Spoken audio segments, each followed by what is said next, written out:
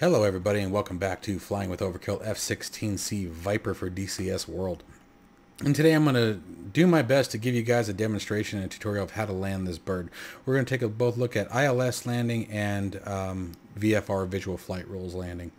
Once again guys, I don't do everything by the book. I'm not going to. If you want extreme detail, I'm not the one for you. But I promise that by the end of this you'll at least be able to go into the sim and do it.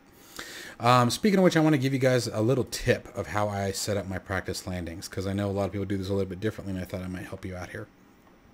So first thing, obviously, I come here, I hit my airplane menu, I select whatever aircraft I want, I set it down. Make sure to set it to client position if you have multiple aircrafts on the same map.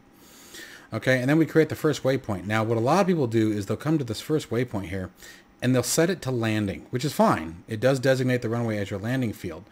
But the reason why I do it like this, I just set it as a flyover point, and then what I do is I come down here. So normally I think it's like 65, 32, something like that is what the default altitude is. What I'll come here do is do 0 and tab down, and it'll set it down at the ground level.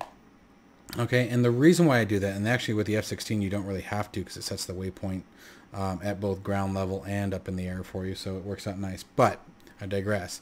The reason why I do this is I'm putting the waypoint on my landing zone. This is the spot where I want my wheels to touch down. Okay, and so it makes it a lot easier to judge your distance, especially when you're learning. Because, for example, approximately 1 mile from your touchdown point, you want to be at about 500 feet above ground level. Okay, now what the landing zone does is it sticks it in the middle of the runway. Okay, I don't want that.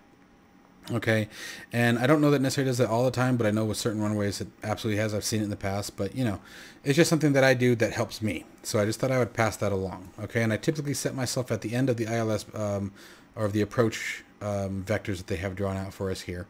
Here you can find the ILS frequency as well as the ILS course heading for the runway. Now the problem with this is one of them is off. Okay, so if you type 07, I think it's 74 degrees in the cockpit, I think that the course line is off, if memory serves. But we'll test that in a second here.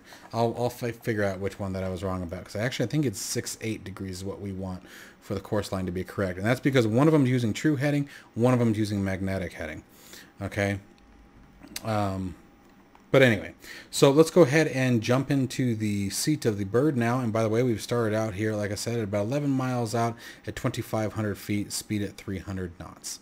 Okay. So let's go ahead and, last thing, you always want to make sure your fuel is a little reduced. You don't want to be landing with a full tank. That's pretty unrealistic. They always have a landing fuel or a landing weight, just like a takeoff weight. And it makes it a lot easier on you guys because it takes a lot less time for the aircraft to stop as well. So when practicing, make sure that you guys bring your fuel load down. So just come over here to payload and bring your fuel down.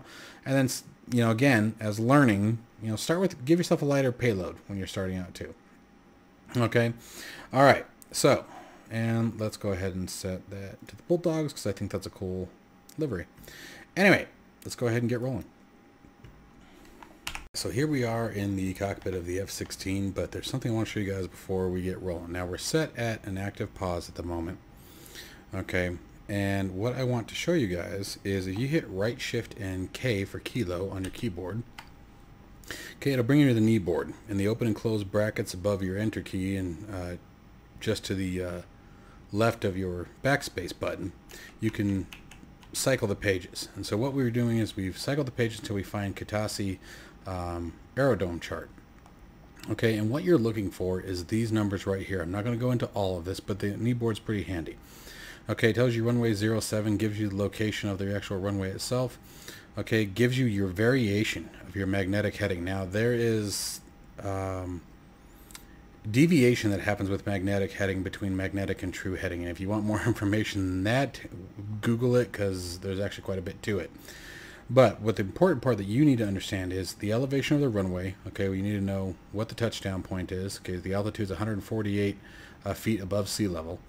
And then this variation 6 degrees. And what we're looking for with the variation is if you take your ruler right here and you draw a line, okay, down the length of the runway, you see that we get 074 degrees as the runway heading.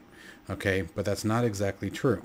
Okay, this is where the deviation comes to play. In the Caucasus area, there's about a 6-degree deviation for all the runways. So what you want is the course line of 068 degrees. So you take whatever indicator you get here on the ruler, so 074 degrees, and you subtract 6. Okay, so by subtracting 6, we get 068 degrees. And that's going to be our actual course line that will get us true onto the flight path for the runway. Okay, and the same thing going for the opposite direction. All right, and the other thing that you can find here that's really handy is you can find your TACAN information, tower information, as well as the ILS frequency. Okay, and you can see ILS runway 07. That means that coming from this direction is the only direction you're going to get ILS signaling from. If you come from the other way, you're going to get it from the wrong approach line. It's going to show your vectoring is all wrong. Okay, so always make sure that you check your charts. And the other thing you can do here, as far as finding out what runway's ILS capable, is you can come here, click on the center of the runway name here, and you get all the same information. 147 feet elevation, runway length, coordinates for the runway, TACAN. This is for VOR navigation. And then you get your 2 different runways, and here it tells you which runway actually is running ILS. So we have to come in going this way in order to properly land on an ILS approach. Okay? All right, so now that we're done yapping there, let's go ahead and get started and see about landing this aircraft. Alright, so the first thing I'm doing here is I'm reducing my speed down to below 300. I'm going to go ahead and pop the air brake out. Now you can leave the air brake out if you choose. For some it's easier, for some they don't like it. Once we're below 300 knots, we're going to go ahead and drop the landing gear. You can see we're currently showing radar altimeter by the R next to it. Now we created our landing zone waypoint out there, remember, on the mission that I showed at the beginning. So what we're looking for is at about 1 mile, we want to be looking at approximately 500 feet, or as close to it as we can. Okay, so we got landing gear coming down, 3 green, there we go, indicates all 3 wheels are down and locked. Now we have a couple of new things that have popped up here. First, we have our 2.5 degree glide slope line. The idea is to fly the 2.5 degree glide slope line at 11 degrees of AOA. Now here's our AOA bracket. 11 degrees is going to mean that this horizontal line on the flight path marker is going to be just above the AOA bracket. Okay, so we're looking for the flight path marker to be right here on our touchdown point, our 2.5 degree glide slope line to be at our touchdown point, and our AOA bracket to be just under the flight path marker as we descend. Okay, so let's go ahead and see what some of this looks like here. I'm going to try to walk you guys through everything. Let's go ahead and bring up the controls indicator so hopefully you guys can follow it. This is going to be rudders here on the bottom. This is the stick axis, and this is our throttle. Okay, so let's go ahead and get rolling here. Alright, so I'm letting it come down. I'm using just letting the speed bring it down. Now, as we're starting to fall below where I want to be, I'm just sort of starting to tap the trim up just a little bit. Okay, getting to that 11 degrees of AOA. And once we got it, I'm going to start adding power. Okay, we're getting close. I'm going to start trimming forward just a little bit. I got a little too far nose down. Okay, pulling off the speed, pulling off the speed. Just about there. Going to add a little bit of aft trim.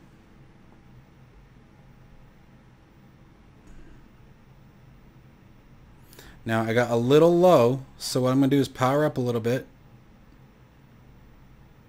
And how I know I'm low is that our 2.5 degree glide slope line is below our touchdown point. That diamond, because of where we put our waypoint in the mission header, that's where I want the wheels to touch down, ideally, or very close to it. So what this shows is that our 2.5 degree glide slope is going to land us before the runway, because we're landing darn near right on the piano keys. Okay, so I need to climb up a little bit. I've gotten a little low. And you don't have to go too crazy. You don't have to start climbing the aircraft, okay? Easy way to do it is more or less just fly level. Maintain, you know, light descent. You don't have to go crazy.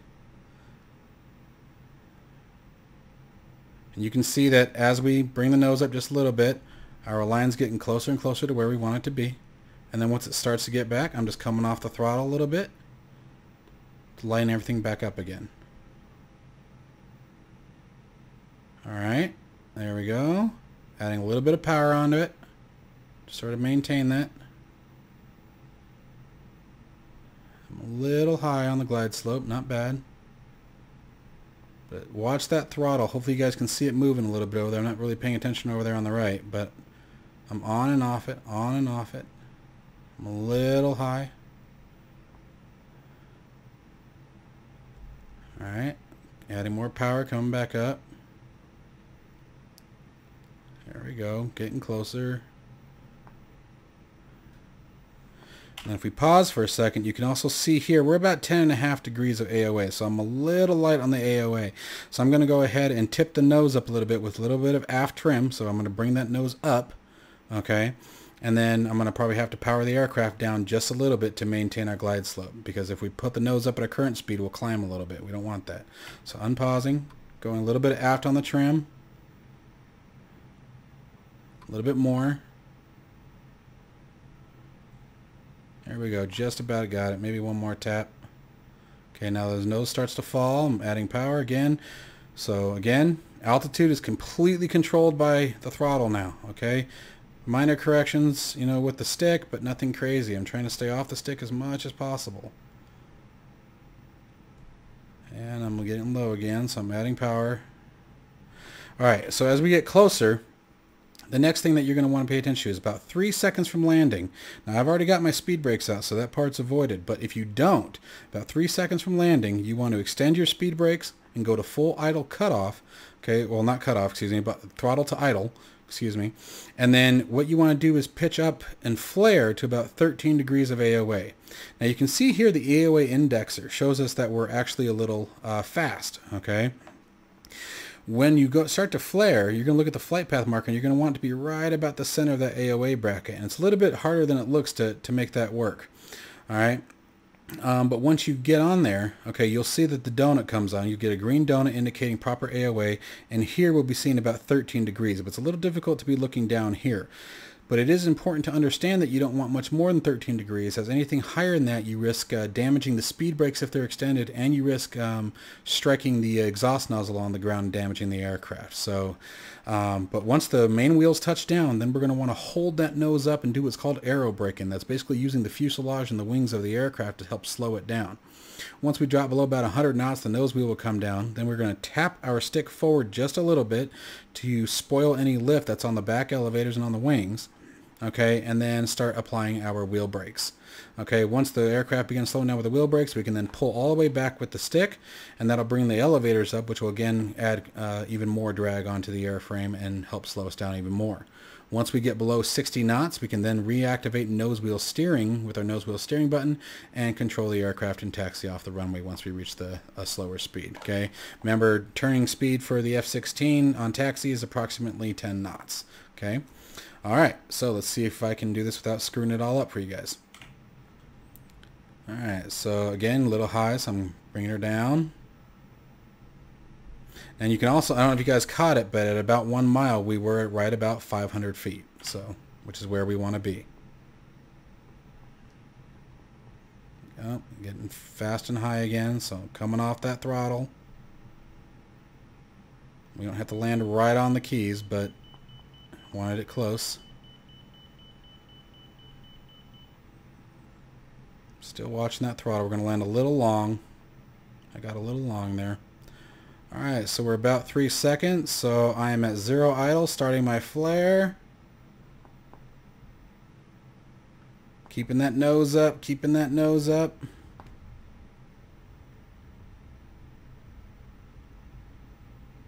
Waiting for it to come down on its own.